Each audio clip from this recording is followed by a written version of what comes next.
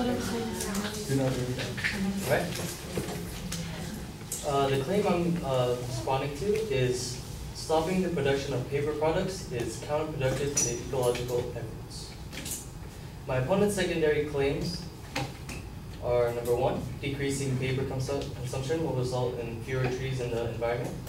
Number two, paper products are more desirable to use in packaging. And number three, paper is safer for humans than substituting plastic products. Back to the first claim. My response to the claim one is decreasing paper consumption will not result in fewer trees in the environment. According to the article by greenfacts.org, for forest resource assessment for 2005, countries were asked to provide information on their forest area for 3 points in time. This allows calculation of the net change in forest area over time. This net change is the sum of all negative changes due to deforestation and natural disasters and all positive changes due to afforestation and natural expansion of all forests. The total net change in forest area in the period of 1990 through 2000 is estimated at negative 8.9 million hectares per year, equivalent to a loss of 0.22% of the remaining forest area each year during this period. The total net change in forest area in the period 2000 to 2005 is estimated at negative 7.3 million hectares per year, an area the size of Panama or Sierra Leone, or equivalent to a loss of 200 kilometers squared of forest per day. Compared to the 1990s, the current annual net loss is 18% lower and equals a loss of 0.18% of the remaining forest area each year during this period. This percentage may seem low, but it shows the result of fewer trees in the forest, which can be detrimental to ecological efforts and to the animals that are forced to leave what were once their homes. On my response to the secondary claim is paper products are equally desirable to use in packaging as other products. Those that choose paper bags when leaving a grocery store usually think that they're helping the environment by not choosing plastic bags. But little do they know that paper bags have negative effects to the environment as well. According to the article Paper versus Plastic, even though petroleum goes into making plastic, it turns out that making a paper bag consumes 4 times as much energy as making a plastic bag.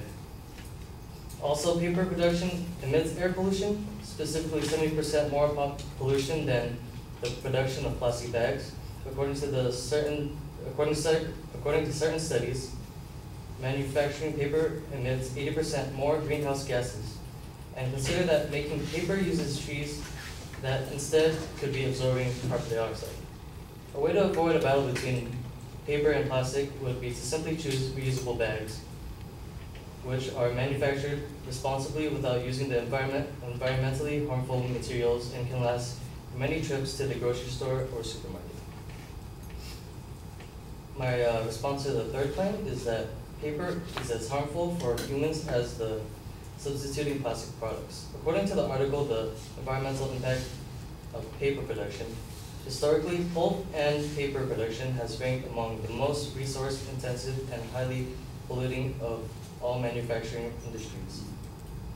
Besides fiber, the primary inputs into the paper-making process are water, energy, and chemicals.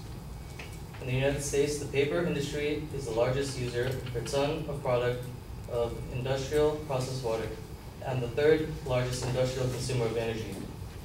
Also, paper making is a very chemically intensive process. The pulp and the paper industry ranks 4th among the industrial sectors in emissions of toxic release inventory, chemicals to water, and 3rd in such releases to air. Paper's impact on the environment continues even after it's been thrown away. At early 2008 in the United States, paper and paperboard accounted for the largest portion, 34%, of the municipal waste stream, and 25% of discards after recovery of the materials for recycling and composting.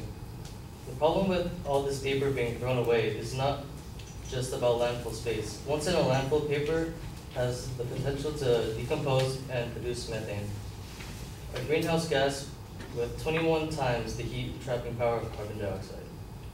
In conclusion, stopping the production of paper products is not counterproductive to ecological efforts. Thank you.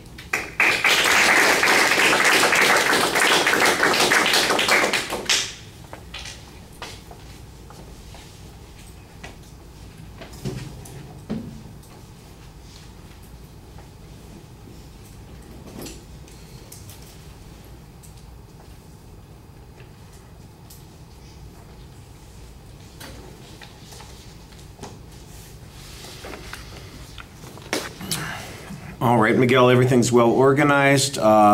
You have good evidence on each of the points that you're presenting. You're basically presenting counterclaims on each of those points. So there's not really much opportunity for you to come to grasp with the evidence and reasoning that the advocate's using. Your response basically is to deal with counterclaims. I think they're pretty effective counterclaims, and you did a good job finding evidence to support those points. On the first point, though, where you're talking about what the disappearance of the trees was, you had the 8.9 million, 7.3 million, the 0.22% decrease each year.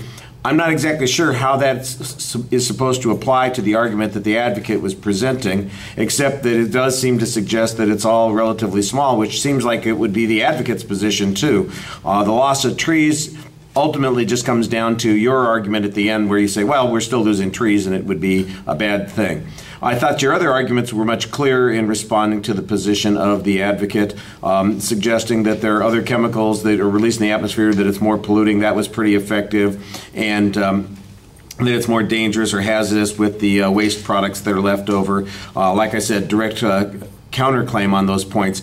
I don't really have, like I said, any reference to the information that the advocate used, so we don't get much comparison there. We just have the counterclaim. If we were listening to a debate and these points were back to back, it would probably be a little bit clearer. You have a tendency to read a little too much. I think maybe you want to look up at the audience occasionally. All right.